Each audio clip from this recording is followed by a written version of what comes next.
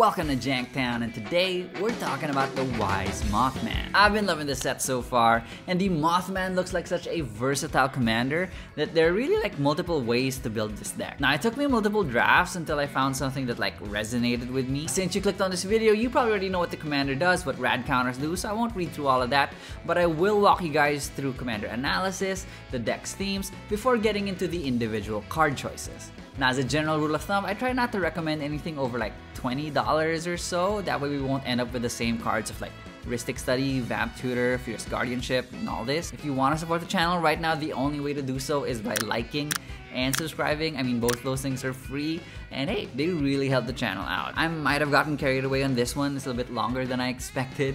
But I really wanted to take you guys through my thought process and how I got to certain decisions. So buckle up, because this commander analysis might be a bit more reflective than my usual.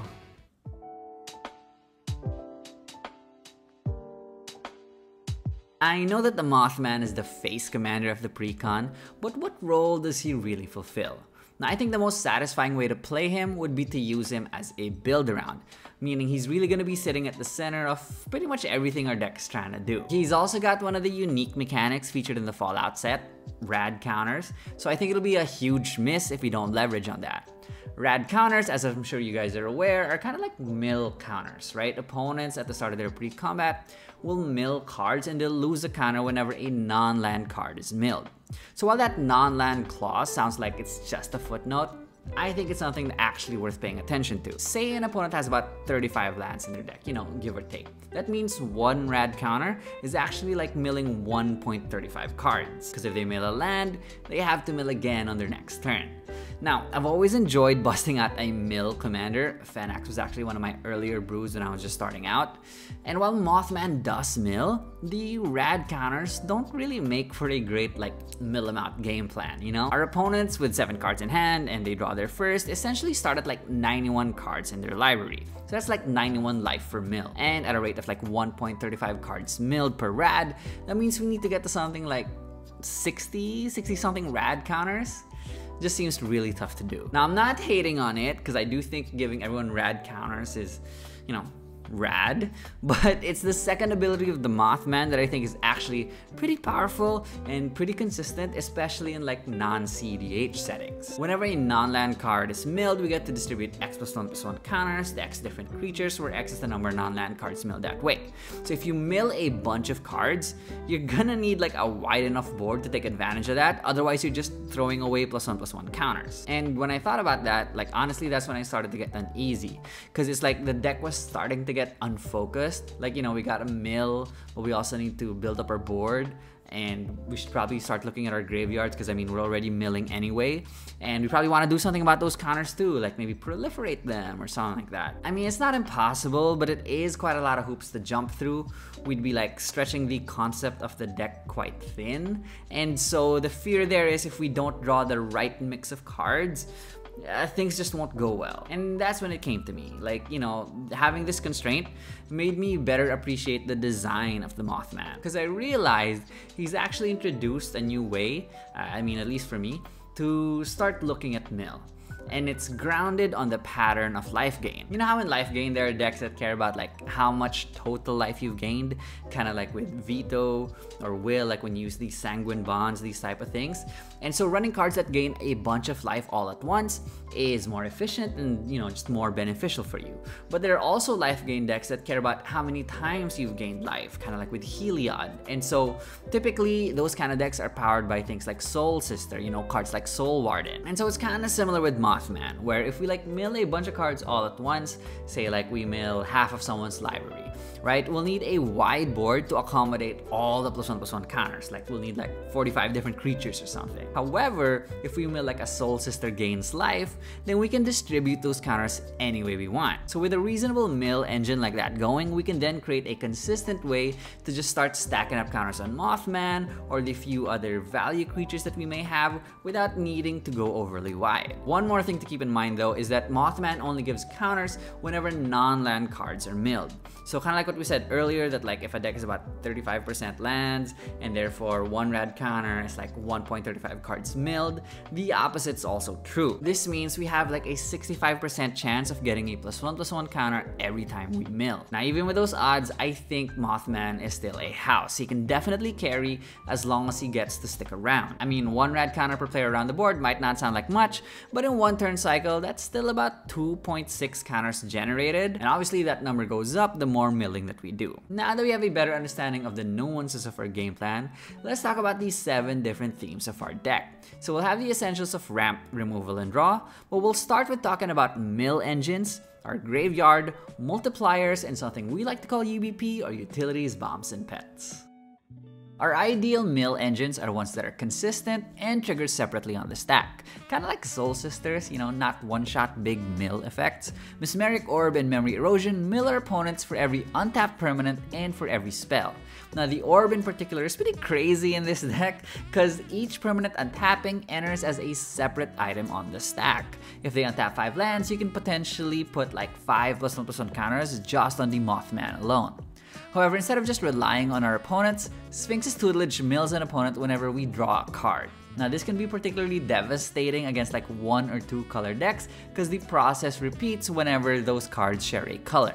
Alter the Brood mills an opponent whenever a permanent enters the battlefield under our control, and Consuming Aberration has opponents mill whenever we cast a spell. Plus he's also a big boy, so that kinda helps give us a good board presence.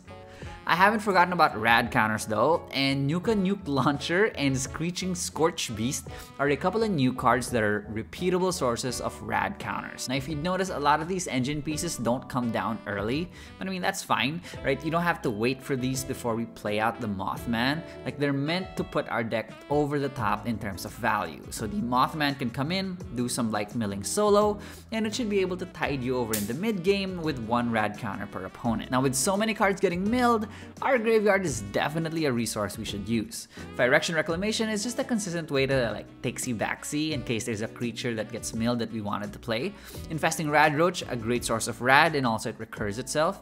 And at the top end of our curve is Sheoldred Whispering One. Now the flashiest part about this card is that we get to recur a creature during our upkeep, but don't forget the Swamp Walk. That evasion may come in clutch, especially against black players or if someone's playing like an Urborg, right? Just stack your counters on Sheoldred and go to town. Now while these 3 cards have focused on creatures, I find that bringing in something like Ramunap Excavator is just, you know, responsible. Even if you have a land in hand, sometimes it's better to just crack Evolving Wilds 1 more time or just fish a land out before our graveyard gets exiled. We also carry cards that care about mill though in the Master Transcendent, Raoul, and Kaga. Now the way these read, it's kind of like Impulse Draw the way, you know, Red has it, but instead of exiling the cards, the milled cards just sort of sit in our graveyard. I also really value how Raoul and Kaga allow us access to more than just creatures. I mean, sometimes we might mill our Mesmeric Orb and at least we can get it back this way. The Master is kind of like a reanimate because even though he's restricted only to creatures, at least he can bring them back from anyone's graveyard. Now last couple cards are Unnatural Restoration. I mean, you could go with Eternal Witness in the slot. It also makes sense since she's a creature that we can put counters on, but I value the Proliferate here. Also, Rise of the Witch King. It's a card that I think provides a lot of value. The Edict is just some kind of like good incidental removal, but I like how we can target any permanent in our graveyard and then bring it back. The Mothman is the core of our game plan with its rad counters, +1/+1 counters, but multipliers are ways that we can just snowball into value. Hardened Scales, Whining Constructor, and Corpsejack Menace are all ways to put more +1/+1 counters on our creatures, making our commander's second ability all that much more hardworking. But there's also value in Proliferate effects, with Flux Channeler, Evolution Sage, and Agent Frank Corrigan all being repeatable sources of proliferation. Vexing Radgal and Thrumming are a pair of flyers that can proliferate, although they do need to connect in combat. Now last on this list are a pair of one-time effects. Radstorm got a lot of hype, rightfully so. It's a splashy card for sure, but I also like Ripples of Potential. I mean, it's just proliferate, but it has the upside of saving our board against a wipe. Next up is Ramp, and I'm actually not bringing the Arcane Signet this time around, although I am still packing a Soul Ring. I mean, if you want to dip your toes in the jank, you could replace this with something like Replicating Ring. It's not as good, it's also slower, but it just seems so much more fun, especially with all our proliferate shenanigans, you know? But since this is a Deck Tech Primer, you know, I feel obligated to tell you that Soul Ring just works so much better in terms of accelerating our game plan, which ramp is pretty much supposed to do. Now because we're in green, 3 visits, Nature's Lore, and Farseek are staples because land ramp is just so much more reliable than artifact ramp. And I also like Entish Restoration. It's just a means to instant speed ramp while also getting a land in our graveyard, which we can potentially recur. Potato Farmer, just another means of land ramp, allowing us to essentially play 1 more land on top of the usual 1 per turn. And Kodama from the west side. Now it ramps us for every creature with a +1/+1 counter on it that gets through, and it also gives our team trample so that they don't just get chunked. Now outside of land ramp, we are bringing Huron Blade Elite, Gyre Sage, and Kami of Whispered Hopes as some of the hardest working mana dorks around. The Kami synergizes like crazy with Mothman's ability. If you play him on turn 3, get Mothman down on turn 4, by the time the turn cycle comes back to us, if we mill like 3 non-land cards from Rad, we could be looking at like a 7 power Kami just because of that whole add an additional counter effect. We've essentially jumped from turn 5 to turn 12. Now that is ramp. Last on our ramp package is As Foretold. Now we have proliferate effects, so this thing can get going rather quickly, but even at just a few counters, getting a free like Nature's Lore is pretty good. Now because we're such a proactive deck, our removal is mainly focused on wipes if we need to stabilize and reset. Vats is a new card that can't be responded to, and it can kill multiple creatures at once. Nuclear Fallout gets around things like Indestructible while also giving out some rad counters. And Wave Goodbye is kind of like a ghetto Cyclonic Rift for the deck, but it can be used to clear out blockers and we can use it to go in for the kill. Some targeted removal though is Assassin's Trophy, just one of the best removal cards in the game, and Canker Bloom, which can get rid of a pesky artifact or enchantment, but it's also something that we can cash in to proliferate at instant speed. Now as good as it is to fill up our graveyard, drawing cards the old-fashioned way is pretty hard to beat. Tezzret's Gambit, Experimental Augury just lets us see more cards, and they've got Proliferate tacked onto them, so you know, that's nice. But the more consistent ways to draw cards is through something like Guardian Project, which comes with a Precon, awesome reprint, thank you Wizards, and also what I think is the best draw enchantment since Rhystic Study, the Struggle for Project Purity. I mean, yeah, there's a mode that talks about rad counters, something like this, but this card lets us draw an extra 3 per turn? Are you kidding me?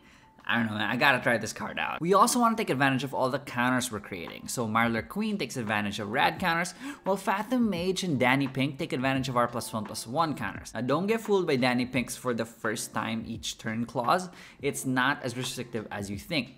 Each creature we control gets that ability, meaning if we distribute like 3 +1/+1 counters, we get to draw 3 cards. For burst draw, we're bringing in Contaminated Drink, which also gives radiation, Return of the Wild Speaker, just a classic burst draw in green, and Inspiring Call, which doubles up as like board wipe protection. UVP time! Now obviously this deck loves getting its value, but to help us close out the game, Bloodchief Ascension is a finisher in this deck. Having just like 2 rad counters per opponent can already unlock it in just like 1 turn cycle.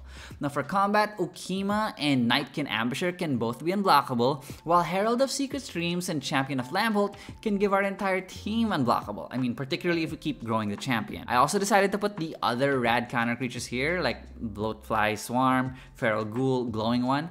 Not the biggest fan of these cards, but I mean, we are playing the Mothman, we're already playing with rad counters, so I mean, might as well. I did cut Strong the Brutish Thespian though, because I mean, like at 6 mana value, no evasion, I don't know, he just costs too much. I do really like Vault 12 though. I mean, it gives radiation, also creates zombies based on the total rad counters on players. So let's just go wide every now and then, just a nice change of pace in terms of our play pattern. Finally, Archdruid's Charm. I mean, what can't this card do, right? It's a tutor, it's ramp, it's removal for creatures, artifacts, enchantments. I mean, it's only $8 right now, and if you don't have a copy yet, I think you should pick one up, because this one definitely punches above its price point. Before we wrap up, I just want to highlight the 101sts, aka 3-card set didn't make the cut, but almost did. And the first is Simic Ascendancy. Ultimately, I felt like this would make our play pattern too linear. Like, I'm fairly confident that we can get to 20 counters with some pretty good consistency, so, you know, I just didn't want to have that crutch. Next one is Mind Crank. Now, this is a 2-card combo with Bloodchief Ascension, and I don't know, I'm just not a fan of 2-card combos in general. I want to work a little bit harder. I don't know if that's just so hipster of me. But if I had to choose between the 2 pieces, I think the Ascension is just a more interesting card. Last on the list is Vraska Betrayal Sting.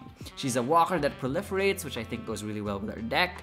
And with all our proliferate effects, I think it's definitely possible to get her the ultimate. And so while I did make a conscious effort to stay away from things like Infect, toxic, poison, things like this, I was very close to giving her the exception because it's like, I mean, she's a nuclear bomb and you know, it's Fallout. She got cut in my build, but ultimately it's up to you if you want to run her. And that's it for this episode. Hope you guys enjoyed that video. I know I had a lot of fun brewing around the Mothman. If you found it useful, I hope you could leave a like, share, and subscribe. Those things really help the channel out. On that note, I can't believe we're actually almost at like 1,000 subscribers.